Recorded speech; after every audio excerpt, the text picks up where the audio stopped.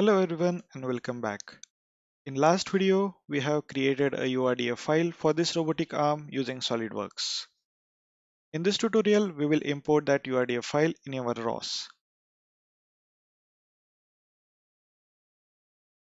SolidWorks generated this package folder which contains all files needed for ROS.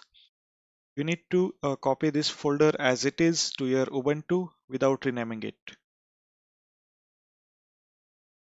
I have written a nice document for you so that you can follow me all along the video. So you will find the details like what the package folder contains and the steps to import this into ROS. So let's get started with the first step. So first, you need to copy the generated package folder in your Ubuntu. So I have copied it on my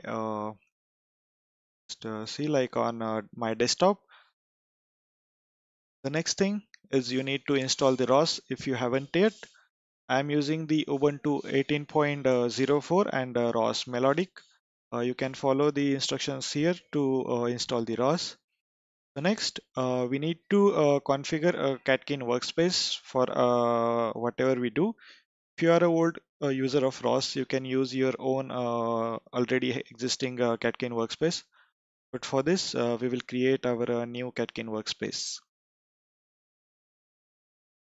So open a new terminal.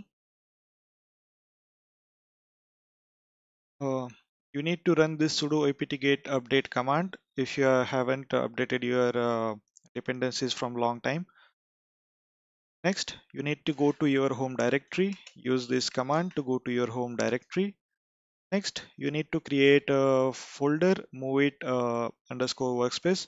You can rename it as you want, but I am renaming it as Movit underscore workspace because I am going to simulate this robot in Movit, so I renamed it like that. So you need to copy this command and use Control Shift V, paste it into your terminal and press enter. It will create a Movit underscore workspace folder in your home directory, and it will again have a src folder in it.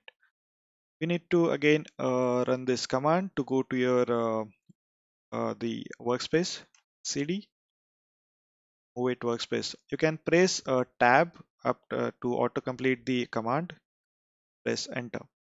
So we are now in our Movit workspace. So copy this command to initialize the Catkin workspace. Like we need to configure this folder as a Catkin workspace. So Control Shift V. Sorry, I just forgot to copy that. But yeah, I will just type it. You just need to type Catkin in it and press enter. So it will create some folders like build, devel, and logs. Next, we will build our Catkin workspace. If you are not again in your workspace, you need to do cd to your workspace. So I will type Catkin build to build my Catkin workspace. You can use Catkin make if you want, but I prefer to use Catkin build. Press enter. So it will basically build my Catkin workspace. Currently we don't have any package in it, so yeah. So next you need to source the setup.bash file which is generated after developing your package. Uh, Control Shift sorry, I just forgot to copy. Just need to type like source space devel, like the Movit underscore workspace folder have a devel folder, so I will type devel slash setup. So it has multiple setup files with different format. We need to run the bash file. Press enter. So now your Catkin workspace is set up. You can see it using your file manager into your home directory. You will find here the Movit workspace folder. It will have all the like build, devel, logs, src folders created. And in this devel, you will find different bash files. We executed like this setup.bash file. So we are ready with our Catkin workspace. So the next step is to copy the ROS package, but we will do it in next video. and we will also edit that package to work it for our Movit. In this series, we are going to simulate our robotic arm using Movit. So stay tuned and follow my next video, configure your ROS package. Thank you.